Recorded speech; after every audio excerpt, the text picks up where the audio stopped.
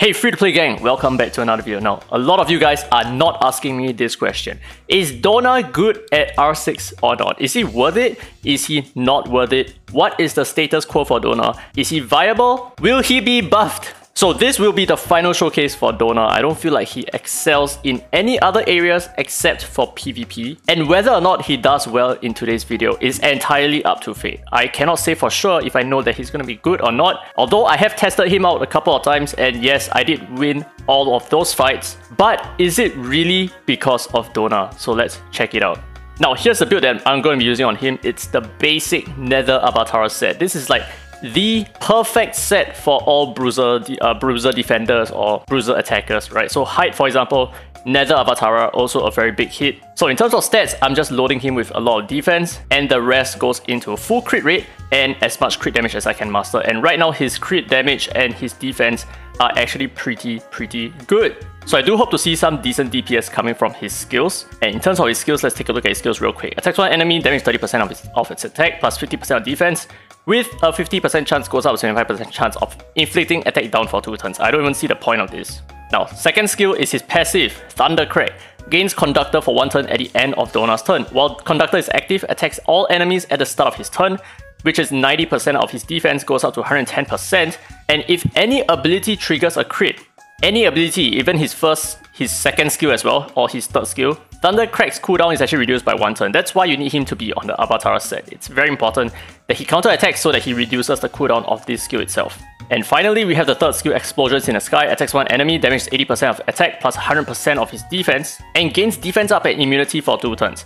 Now resets the cooldown on Thunder Crack and gains 2 Thunder Blessing stacks afterwards. And finally, he has a Captain ability of 30% defense, universal. Now very quickly, let's go through its ascension. So he has 10% HP, completely garbage, 15% resist, which is not bad, 20% defense, which I think is okay. And in terms of his resonances, R1 Thunder Crack, his passive, final damage increases by 10%. R2 new effect, Thunder Crack passive, when Thunder Blessing reaches max stacks, gains 1 turn instantly. So the moment he has 5 Thunder Blessing stacks, he will instantly take a turn, land his nuke on his second skill, basically his passive. And now his R4, when target's defense below Donar, damage increases by 15%. And R6, Explosions in the Sky, resets the cooldown for Thunder Crack passive, gains 2 Thunder Blessing stacks afterwards. Alright, so now let's take a look at Point War, and we are going to try to fight against every single different kinds of comp. So if you're up against a Feng Lucy comp, unfortunately, we have no choice here. Okay, so to support Donar in this case, we are going to bring certain aspects that I think will work well with him. So the first aspect I think is going to be Abigail. The reason being, she's going to instantly give him a turn at the start. He's going to use his third skill, get himself immune, give himself the defense buff, and of course, apply Conductor on himself as well, so that this preps his DPS at the start. Now, aside from Abigail, I think a very important aspect to bring is Jin Yao. Any kind of Jin Yao, any resonance is going to be very helpful because this protects him from all kinds of stuns and all that. Although one would argue that maybe a Gabriel is better suited for this case. But the thing is, what if he's stunned? Gabriel is not going to be able to take him out of the stun. I mean, yes, we can use Clara, but Clara will not provide the immunity afterwards. So I think maybe Jin Yao is probably going to be a little bit better in general. And of course, we're going to bring Everett for more damage mitigation. That's going to protect Donar a little bit more and of course, assist us with more DPS at the same time. And then finally, I think we're going to bring in an Ahmed for some really good healing. Now, the thing about Ahmed's healing is it heals based on Ahmed's own max HP. So that means that Donar with very little HP and very high defense is actually going to do very well with Ahmed's impressive healing. So Ahmed's actually going to heal him for quite a good amount. And then of course, we're going to run Donar as the defense lead for more defense, and so that Abigail's AI is just going to target Donar instantly. Okay, so anyway, let's take a look at this enemy's defense here. Let's see how we perform. So they are obviously going to start first. They have everything. They're going to reset our cooldowns and all that kind of good stuff. But hopefully because of Ahmed, we can heal with Ahmed and reduce the cooldowns of our team again, which means we probably should be able to get our skills up once again.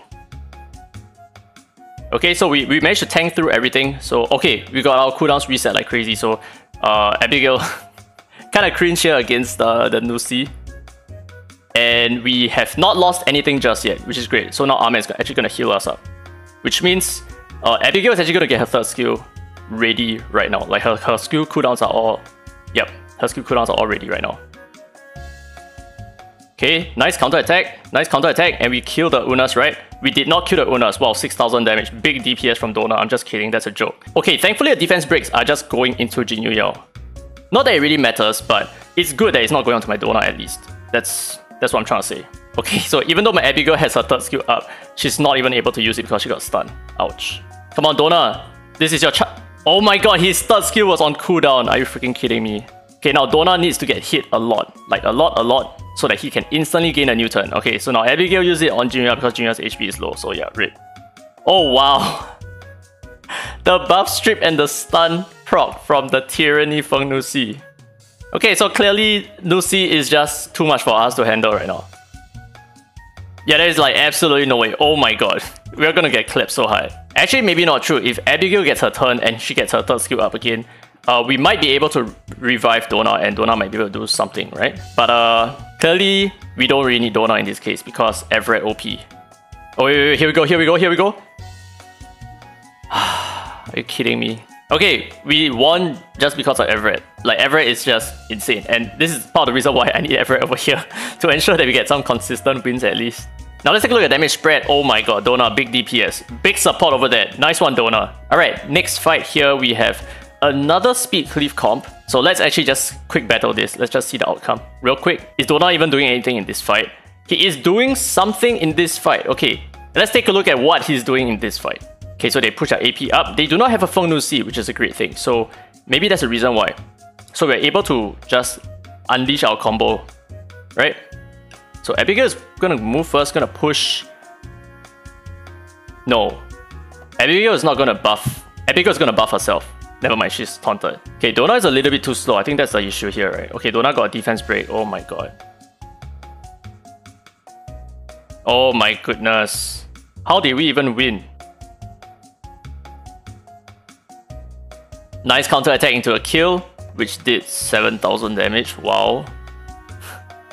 I mean, honestly, I did give Donar a lot of stats. A lot of crit damage, a lot of attack power, a lot of stuff. Okay, finally. Now we are just in our conductor phase right now. And we should be able to land some AoEs, I think. So that's the reason why I built Donar very slow. Because I feel like he don't need all that speed if he's just going to use... You see that? He's going to instantly gain a turn, regardless of whether he has high speed or not, as long as he gets 5 stacks. It's part of the reason why I want to use Abigail with him so that he gains the turn at the start. That's all I really care about. That rotation is very important. Okay, so the rest is like extremely boring. We just won because we got rid of their main DPS. That's about it. Okay, what's this fight? Okay, now we are finally up against a tanky comp. So can we hold the ground against a tanky comp like this? Let's quick battle. Is Donar better than a Hive? Essentially. Okay, we won. Nice. Wow, Donar did a lot of damage. Okay. This is interesting. Now this is the exciting stuff. Okay, we push our AP at the start. This is what I wanted to see, right? We instantly gain the immunity, we instantly gain a defense buff, and we go straight into our conductor phase. Nice!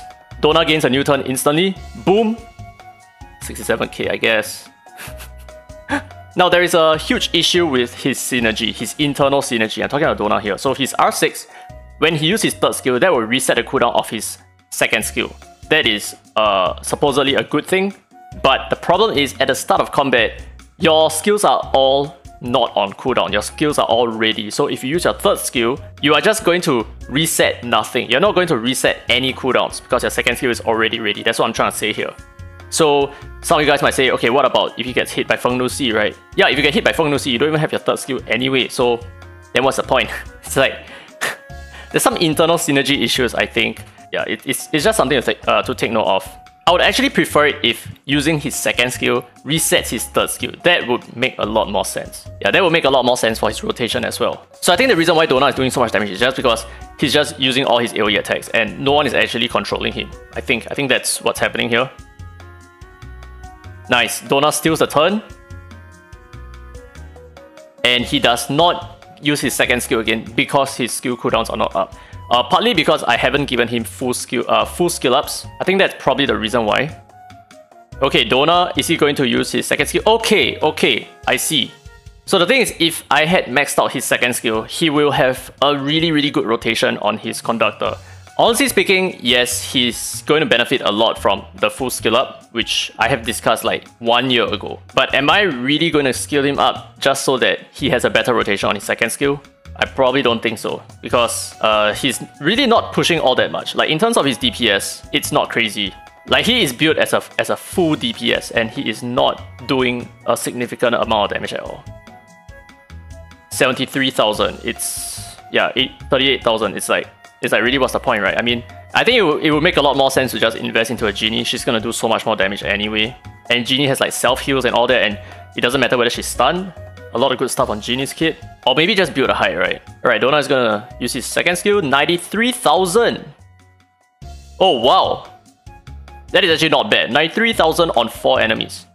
For a defensive Esper, I think that's pretty good actually. Essentially, it's just his second skill that needs to be maxed, nothing else. Like his third skill, you might want to do it if you really want that extra defense buff rotation, but I don't think it's really that necessary. Or maybe like the extra immunity, right? But I don't think it really matters all that much. So I think it's just his second skill. But if he's not targeted, then I think he's gonna perform pretty decently at least. This would be it for the R6 Donar showcase for the time being at least. I feel like his damage output is not good enough to justify using him, partly because he's also a flow type. So most of the enemies that you see in tanky teams, for example, they are mostly going to be tanky wind espers. So over here, right, for example, we have Ahmed, we have Tricky, we have Meredith as well. These are all very common wind type espers. Of course, on top of that, we have other different kinds of wind type espers. Like for example, if you're up against a Gabrielle as well, another very OP, very meta wind type esper. So he's not going to shine as much against these comps, which is a very big reason why I don't see Donar being that useful anymore. Oh, and height as well. So height as a defense, he's definitely going to be a very heavy counter against Donar. So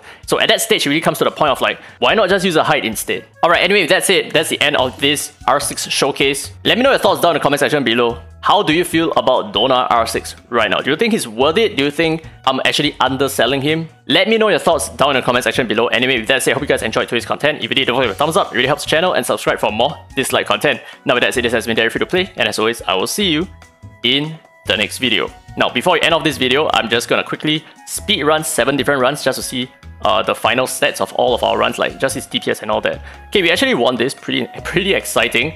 Donar doing okay. Everett still in the lead. What about this? Up against a JJ comp, a very tanky JJ comp with a Gabrielle as well, and a Tricky. And we still win even though they had a Tricky. Okay, Donar is not really pushing all that much. I think Jinyu Yao's probably like the main carry in just returning debuffs, right? So dealing all the good damage as well. Up against a Genie here, what's gonna happen? We win. We win. And what's the DPS from Donar? Is actually, wow, okay. So it's really depending on whether Donar gets hit, I think. If Donar gets prioritized, we are screwed. Okay, in this comp, we are sure to lose, man, 100%. We still won. We still won. Yeah, Genie hard carry over here, obviously. Donar not doing too much. I feel like he is probably stun locked for the most part. Up against a mixed Gaia's comp. Very common nowadays. For some reason, I'm seeing more Gaia's, Abigail, tanky mixed hybrid comps. And yeah, Donar is pushing a lot here. Nice to see. And one more. See, another mixed Gaia's comp, right? So, okay, we lost. And our last entry for the day, we're up against a Laura defensive comp.